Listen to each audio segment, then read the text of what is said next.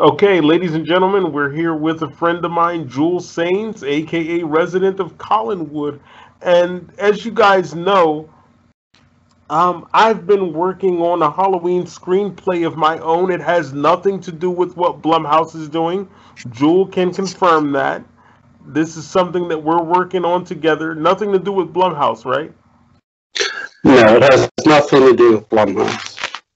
Um, and I guess the fans would want to know, um, how did you become involved with my screenplay? You had contacted me and asked me if I would want to be a co-writer, and I said yes. And what drew you to this script? Like, because you could have looked at it and said, "Well, hell no, I'm not doing this." Two things. Number one, I'm a huge Halloween fan. Three things. And two, you're very creative. And three, the characters, fresh, new characters. Yeah. And I guess I would ask you, if you had to describe this story without mentioning the plot, how would you describe it to the fans without giving it away? Because you can't give it away. Fate. It has to do with fate. Like John Carpenter said in the original. Yeah, it has to do with the fate of these characters.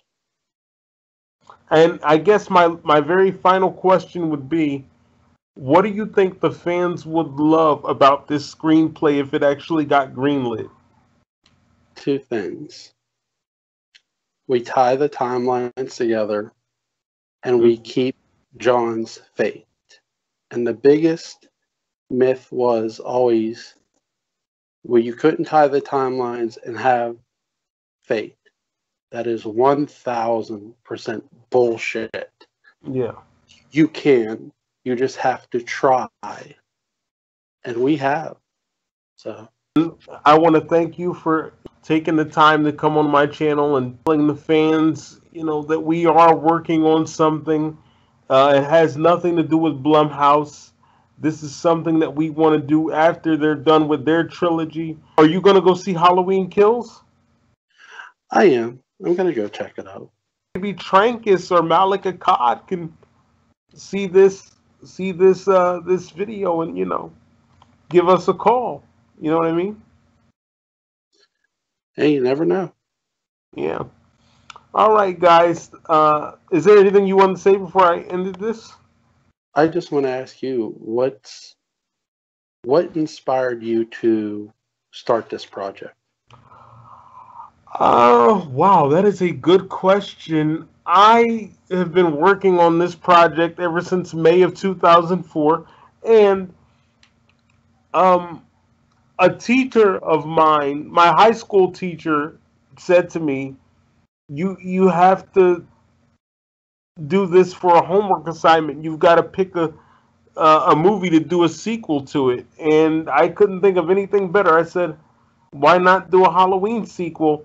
And this whole thing just took on a life of its own, and I've been working on this thing ever since. Ever since May of 2004, and it had a lot of crazy ups and downs, and we don't even really have a title for this, which is why it is under the working title Dead Man's Tales. It doesn't have an official title, but if it did get greenlit, I'm assuming that Malek Akkad would want us to call it Halloween, and just Halloween. Yeah. So, yeah. What's something you want to say to the fans about this? Well, I think it's something that they're going to enjoy. As I posted on social media, it is a callback to the first 8 films. It is a love letter to the fans that loved the first 8 films. Again, this is nothing against what the new guys are doing, because I'm going to see the film. I'm going to see Halloween Kills. and Halloween Ends, but this is just something I wanted to do on my own. You know, it has nothing to do with them. And I want to establish that as many times as it takes. And I'm sure you can agree with that it has nothing to do with them, you know. No, it has nothing to do with Blumhouse or their story they're doing. This is completely different from what they're doing. And hey, I'm going to go see Halloween Kills. I'm definitely going to check it out. So I just want to thank you for stopping by. I know we couldn't give the fans a lot, but we can tell them it is a callback to the first 8 films. Who knows, Mr. Akkad, if you're out there, sir, we have a treatment. So, it is under the working title Dead Man's Tales, or Halloween, whichever you prefer. So, thank you again for stopping by, Jule. Thank you. I appreciate it. Thank you for having me. Thank you for bringing me on. Yeah, and thank you for helping me preserve the legacy of Michael. By the way, if this script did get greenlit after the trilogy, the Blumhouse trilogy, it would be dedicated to Malek's father. So, the great Mustafa Akkad. Yeah, the godfather of Halloween. That's right.